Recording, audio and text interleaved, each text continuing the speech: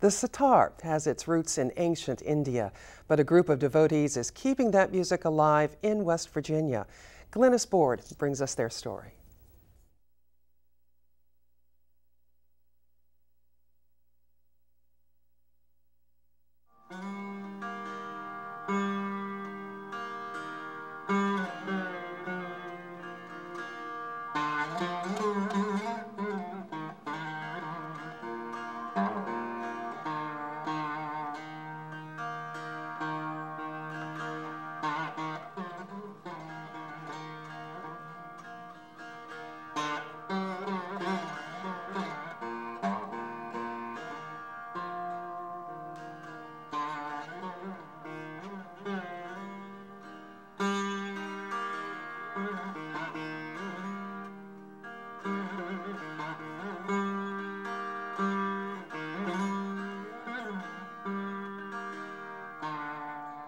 The trinity of Hindu religion are the three gods, and their wives are actually the three goddesses.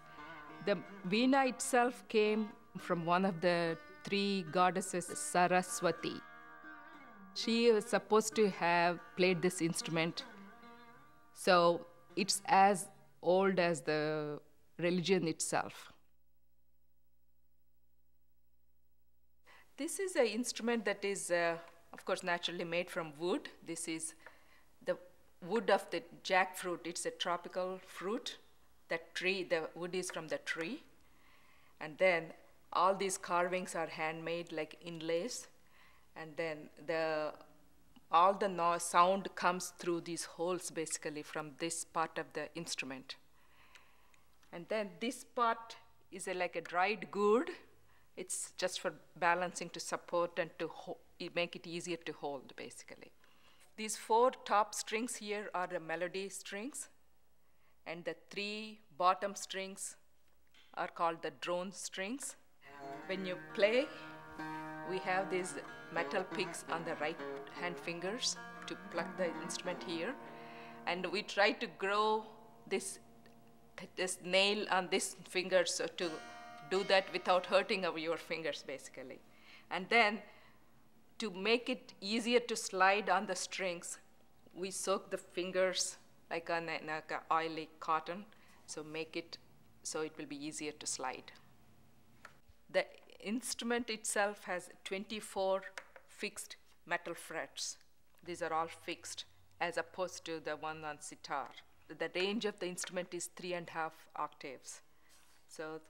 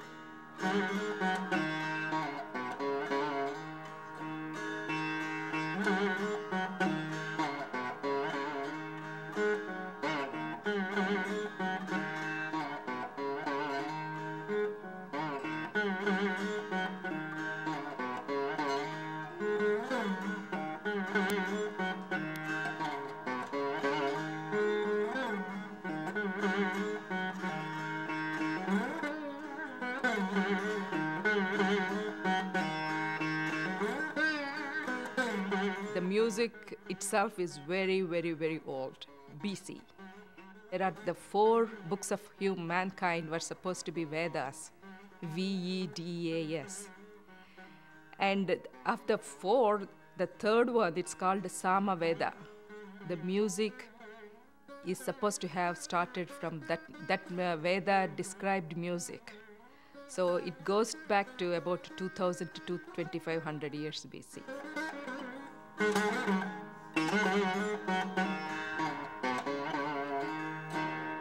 Indian music itself is like 2/3 of it is improvised music.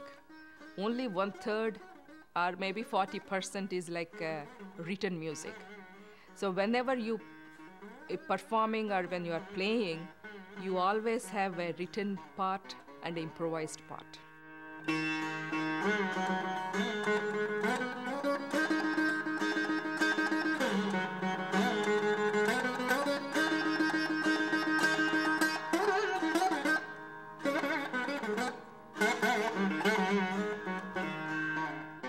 My parents and grandparents, both of them loved music. So they wanted me to learn some kind of music, but my mother learned she was young, violin and singing, vocal. So she thought that would be cool and nice if I can learn Veena. So I started because they wanted me to learn, but afterwards, as I grew older, I got really interested in the Veena instrument itself because it's so complete and a well-rounded instrument.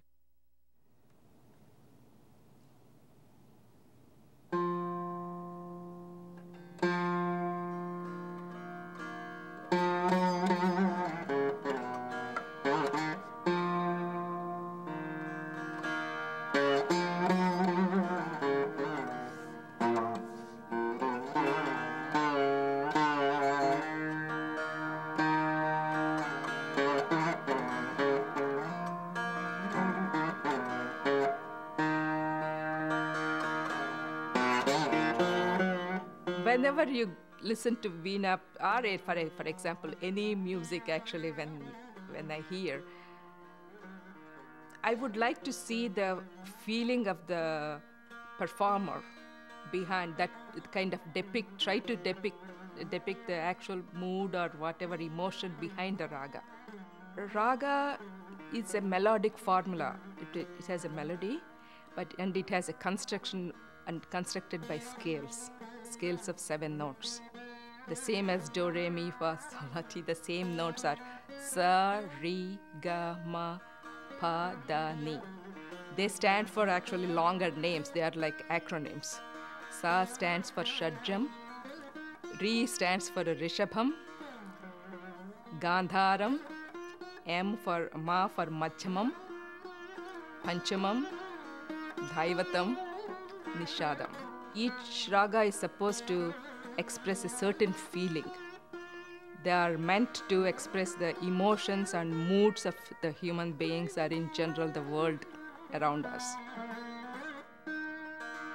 When you understand the words and the meaning behind the raga, you can really perform to your fullest extent. I mean, to the pleasure of the listeners as well as the performer himself.